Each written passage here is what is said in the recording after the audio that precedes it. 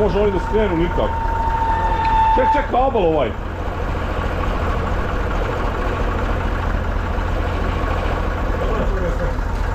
Lako sam, Vlado. Aj digni, hidrolik. Diži.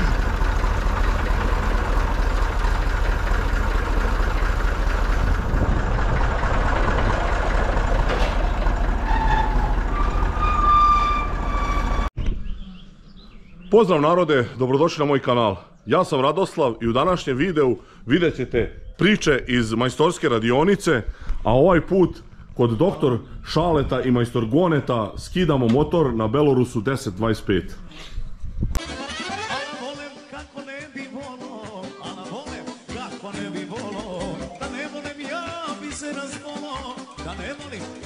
Ovaj traktor inače 2009. godište, on je bio u zameni, da, staro za novo u Agropanonci, a oni su ga kupili polovnog iz Agropanonke. Kupljen je 2019. godine i od prve 2-3 godine je radio teže poslove na računajki, što je nosio korpu sa hranom za svinje od kuće do kuće. Tu su jedne zime s njim napravili jedno 300 radnih sati. A znači zadnjih godinu dana traktor radi sa utovarivačem za đubre, znači pošto se Majstor Gonko bacio na malo ozbiljniji biznis u radu sa stajskim đubrivom. I sada je traktor, čućete šta se sve dešavalo sa traktorom od Majstor Gonka i Dr.Shaleta, kakvi su simptomi bili i definitivno je problem sa motorom, tako da se sada skida motor i radit će se generalna motora. Majstor Gonko, šta sve morate skinuti sad još tu? Moramo da rastavimo ceo traktor da bi... vadimo motor, tako da ide kompletan remont, ide motor ceo dole, blok ide na obradu, klipovi se, ide zamen, u stvari kada se odnesu u mašinsku radionicu, onda će se vidjeti šta fali, šta treba da se radi, šta ne treba. Evo 13 je. Kakav ste problem primetili, Majstor Gonko, sa traktorom da nije radio dobro i kako ste shvatili da motor ne valja? Pa motor je počeo da se greje jedno izvrsno vreme i Ali crven je. Je li izgubio snagu ili nešto, troši ulje? Ne, snagu imam ludačku, ali kako se zove, samo počeo da se greje i radili smo ravnanje glave i nosili smo glavu na hidrotest i sve je bilo u redu. Nije bilo problema, ali je... Ali je šta? Počeo da se greje sve više i više i onda je samo jednom počeo beli dim na iber i da izbacuje ulje. I počeo ulje da baca na sve strane, ko što može se primeti na traktoru. A da nije on se greo zato što vam je puno ovaj ladnjak? Nije, hladnjak je... Imate sigurno jedno dve prikolice stajnjaka u hladnjaku? Termostat 60 stepeni. Šta 60 stepeni? Pa na 60 stepeni da otvara. Di možda se greje. Kad je dobar motor nema šta da ga... Nije do hladnjaka, tako da to je... Pranje je hladnjak i nošenje na čišćenje, na češanje, na Boga oca i čim dođe isto se ponaša. Uglavnom, cijela problematika je bila kad smo primetili da traktor ne radi kako treba je kad dođe na opterećenje. Šta god mu se zakači da je malo plug, tanjirača, spremač, on diže temperaturu, da li hladnjak bio čist, da li ne bio, da li šta god izduvan bio, ne bio. Znači dizuje temperaturu. I u lakim radovima i svuda. Pa da, recimo za dve zmajevke, na primjer, pune žita od, ne znam, centra sela do silosa, on digne na 100 stepeni temperaturu. O pa da, to je već fajron bio. Kao što možete vidjeti, traktor je prilično onako uništen. Evo, i stepenice su ove donje otpale. Unutra ima svega, ali mi se nadamo da će posle ovoga biti malo sređen, tako da snimit ćemo i posle toga izgled traktora. Evo sad ćemo čuti od Dr.Shaleta sa koliko sati je kupljen traktor i koliko ste vi napravili. Mi smo traktor kupili sa 5800 sati, negde iz Banata je valjda bio menjan staro za novo. I mi smo napravili 1800 za 3 godine, sad ovih godina naravno nije sve nešto veliko ni radio, malo je to đubre tovario, dok je Majstor Gonetov s njim radio. Od starta smo mi primetili da on ima problem s grejanjem, čim smo ga doterali pa smo stavljali termostat, pa smo, što je rekao Majstor Gonetov, ravnali glavu, međutim to je sve bilo... I onda smo... I onda smo rešili da dok ide, kad stane, onda ćemo mu raditi generalno i to je to, znači on će onda biti, što se kaže, ko nov. Vidi se i da je zapušten, mi tih zadnjih godina dana bukvalno nismo ga ni prali, ništa, dok je išlo je, kako zove, i kad je stalo je, evo sad. Majstor sad kreće sa rasturanjem. Dobro, sad će biti sređen. Prije što sam ja stigao, Majstor Gonko je poskidao limove. Znači to nije interesantno, to vam je svima jasno kako se radi. E sada ovdje, znači prvi zadatak mu je da skine, da raskači ovu struju i ove kablove. Sad sam tu malo nešto zapetljao. On je navikao na ipak malo grublje ove radove, ali ima on kliker za to sve, rešit će on to brzo. Skidamo ove zaštite oko lanja kada možemo instalaciju. Sad sam ti gdje, evo 14 ključ. Evo ima dole. Daj nađi 12. Znači, inače, Ovo je 12. Majstor Gonko, on je inače nas prinudi majstor, imamo problema u selu i okolini, nema majstora više ni za šta mehaničara. Imamo jednog dobrog mehaničara, ali on je stalno zauzet. Tako da moramo sami da radimo. Nadamo se da ćemo uspjeti ovo da uradimo kako treba. Evo vidite, ovdje je već skinuto i ova pločevina koja je ojačanje sa strane, to je isto Majstor Gonko uspio da skine dok ja nisam počeo da snimam. Kardan je također raskačen. Znači, vidjet ćemo kako će ovo dalje ići. Creva su raskačena. S te strane na točku, šarci.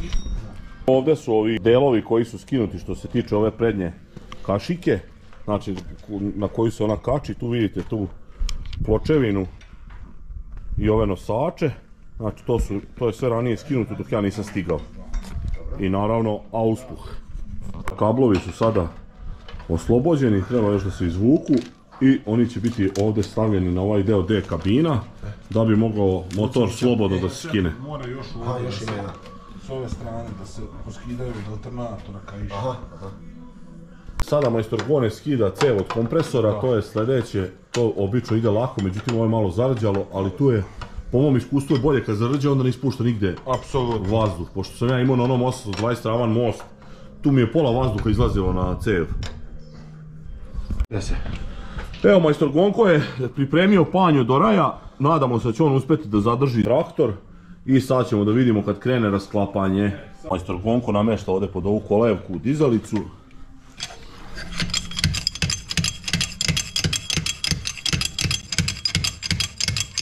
Mislim, imamo komo to još jedno 4 kruga krenuti. Ne može više. Šta, zarđa? Do kraja je izvučeno. Dokle sad dižeš? Pa da dignemo da... A moraš dići?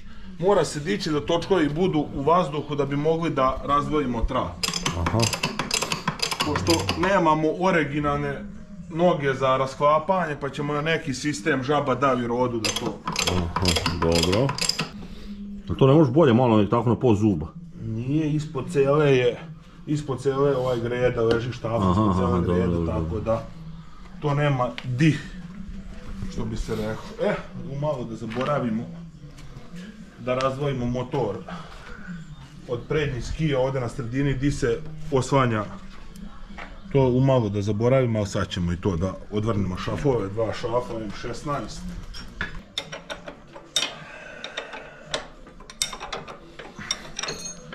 Sam dok nam pomoćnik nađe gedoru, možda ćemo je odvrnuti. Nema, izgubila se. Kako se izgubila? Našao sam trener.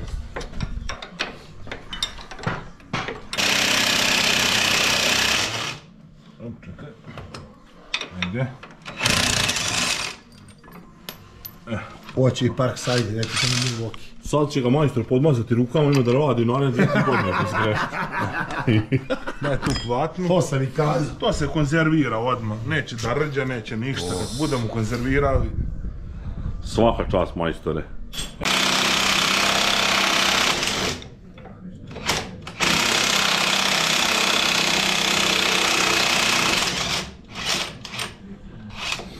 I Park sad je ipak položio ovaj ispit.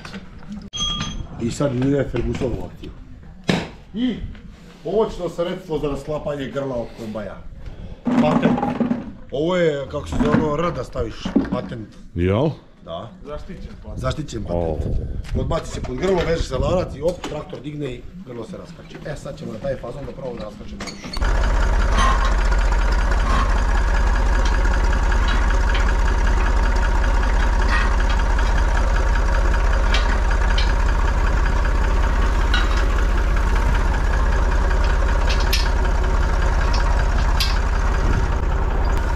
Je se ovo možda točkovima vući? Treba, kako bi trebalo. Mora se ispraviti.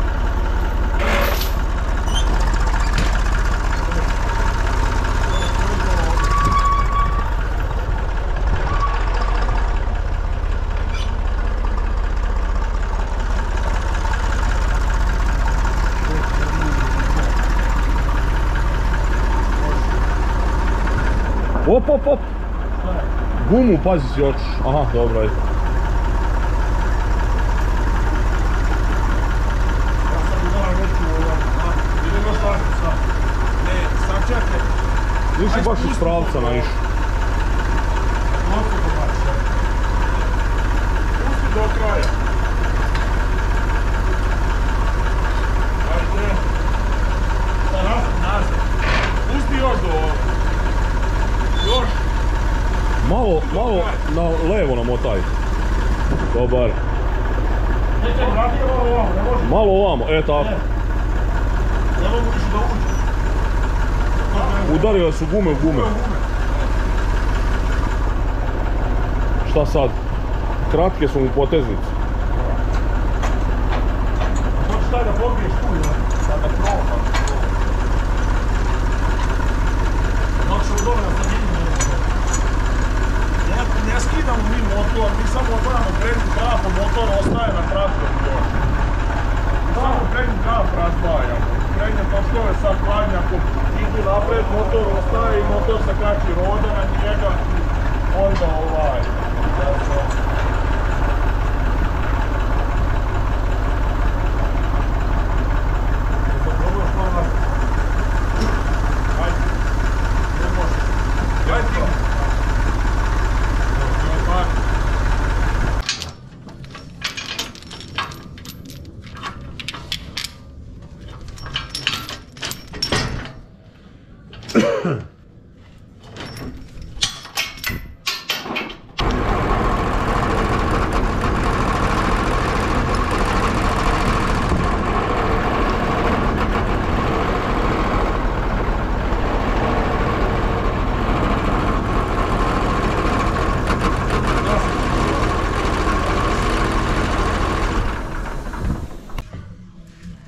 Još malo fali, a?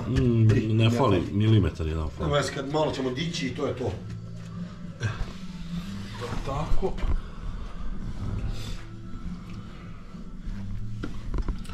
Evo vidite, klocne, znači pokušavamo da učvrstimo da što manje ima mrdanja kada se pokuša razdvajanje prednjeg trapa. To je jedan moj prijatelj, Božiju pomoć, sve se može. Ko je rekao, braca? Da. A otprilike pretpostavljam ko bi rekao. To je inače jedan čovjek kojeg smo sad spomenuli koji kaže, kad je imao na nekoj katastrofalnoj njivi u Bregu, znači oborio je rekord, bio u prinosu kukuruza u sušnoj godini i onda je on rekao čuva Bog druga svog, tako da od onda imamo to fenomenalan taj izraz. Ovo nam je prvi ozbiljan kvar, prvi ozbiljan posao u radionici, tako da.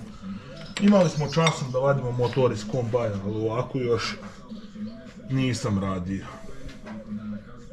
Ja sam išli po vodu da taj motor zakačimo ipak, da visi, a? Pa diši staviti. Pa ovdje ćemo, raslonit ćemo ovo ovdje sve i ovdje ćemo je zavući sa strane. Da to ne bi, mada ne bi smeo motor, a on držiš onda šafovima, ne bi on smeo da krene nigdje. Ti sad skidaš samo 2 šafa, tako? 4. A sve skidaš? 4 šafa.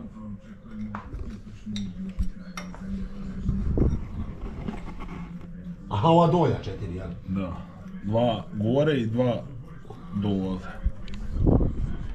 Kao što vidite, greda drži u stvari ono što je najbitnije u domaćinstvu. Slaninu, kakve traktori, kakvi bakrači. Naravno i druga strana.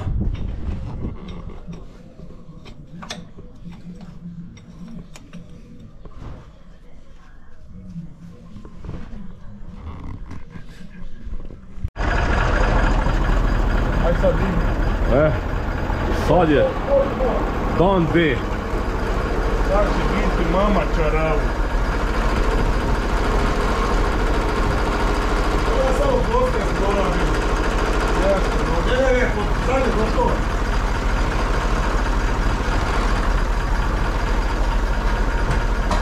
Ajde. Mene jezovat. Prvo. Da. Sad će ovdje biti moram prije se uzme. Ne, diži. Diži hidrolik slobodno. Slobodno. Ne može on to dići. Ideš cijelice 600 kila, ne možeš preći kraj. Šta? Znaš koliko to teško? Dobro je. Vidi da ne može digati. Dobro je. Vidi da se človi čovječ. Najteži, najgori deo posla smo odradio. Ovo je Dobro. bilo... A sad nemamo više alata, moramo ići u nabavu. Odlično, taman i meni baterija prazna, moramo ići drugu bateriju, Moramo taman. ide donesemo Rodu, pa ćemo onda. Skidamo dalje. Dobro, za sad smo uspjeli bez žrtava. Majstor, jeste zadovoljni do sad? Odlično. Evo vidite kako, kad slušaju kako dobro ide sve. Jao, i biću se, ko si roče. Od ranih dana.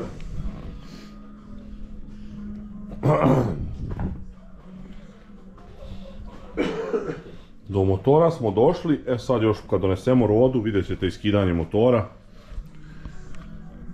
Svakako zanimljivo. Puna perca ovo.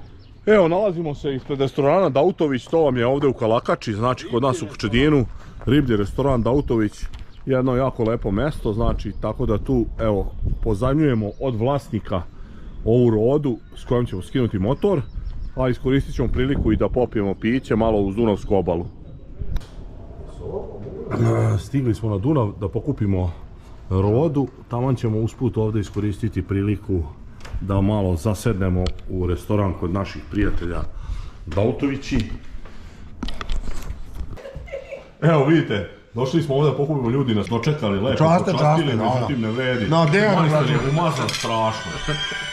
Umazat će, sad će morati da bace ovaj pribor za jelo, više ne može se obrati uopšte. Evo, pazi ovdje nešto ne stoji ti dobro. Sad ćemo to zategne. Šta ne stoji dobro? Ajde, gure još. Nije ovdje dobro, ajde. Treba smo skratiti. Lanac. Ajde, sad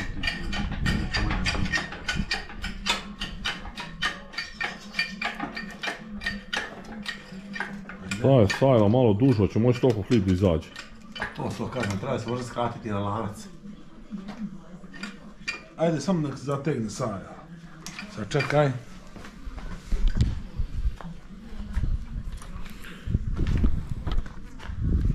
Da popusti malo. Pa s prsti samo. U njoj je veći šaci.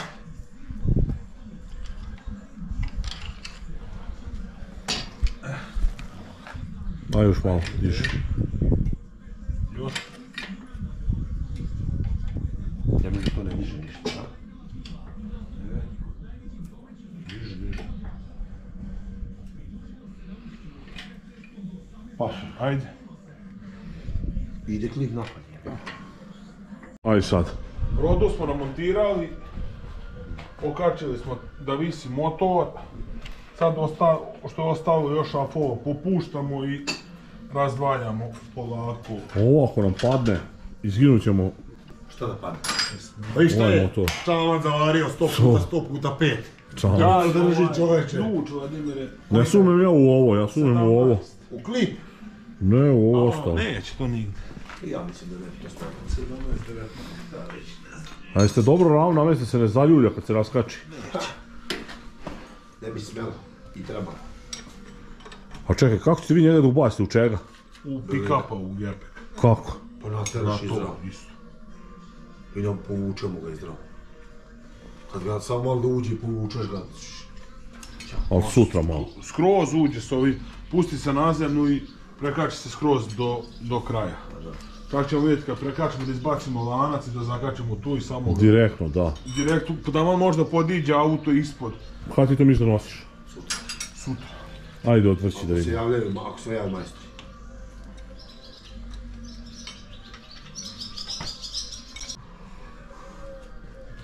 Evo, ovo se već odvojilo od gore motora. Tako da... A šta ćemo s kardarom prednje vučeći? Što rasklapati? Pa njega možemo izvući samo da nam ne pravi kasnije problema. Ali tu će da curi malo ulja. Pa, sad samo žvači na trnu izgleda. Da, to je to, pa nema tu više šta da je ovo sad sve izvadio. To je i držalo. Hoćeš sa šacigerima probat malo, evo ga, ajde. Uvuci rodu nazad. Tako, malo, ajde. Još dlaka. Ajde, polako, sam da ne slušimo traktor, jebo ovo. Još 2 mm. Evo ga. Ajde, evo ga. Odlično, bravo majstori.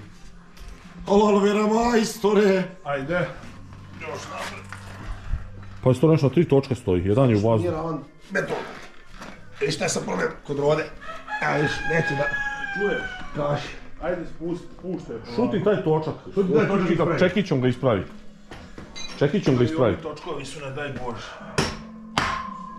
To se sjebe. A ovdje oštro ne može povući, je sad onaj jebe. Aj, sad se onaj krenu. Nema veze, sad će. Neće. Evo ga. Pat, to. Dobro je, šta? Nemoj stavljati u berlinga. Ovaj motor da idem po prasi, jebi ga. Pa kad završimo, onda ćemo ga staviti. Znači, kad se završe prasici, onda se vraća motor, jel? To je stavlja u berling. Druk leže. Evo, vidite. Šta je s druk ležajem? Kaput. Pa na plaćaju se duši. Jel? Hoćeš skidati kontnu lamelu ili nećeš? Hoću. Da, ovaj druk ležaj stvarno valja.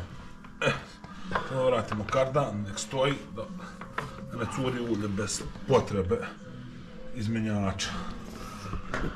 Tako da bi... To bi bilo to što se tiče rasklapanja traktora. Od sad nosimo kompletan motor u mašinsku radionicu, tako da vidimo šta je s motorom, šta treba da se menja, da se sve menja, da se uradi, tako da... To bi bilo to. Pa da, pa ćemo onda nastavljati dalje sa sklapanjem. Evo narode, vidjeli ste ovu akciju današnju. Majstor Gonko i Dr.Shale uz moju malu pomoć, ja sam više tu snimao i ometao ih. Uspjeli su da skinu motor. Nadamo se da će motor biti dobro urađen i da će se posle malo traktor srediti. Ako bude mogućnosti prikazat ću vam i to. Uglavnom, nadam se da je bio zanimljiv video. Ako do sada niste zapratili moj kanal, zapratite, ostavljajte lajkove, komentare, delite moje video snimke. Vidimo u sljedećem klipu. Pozdrav!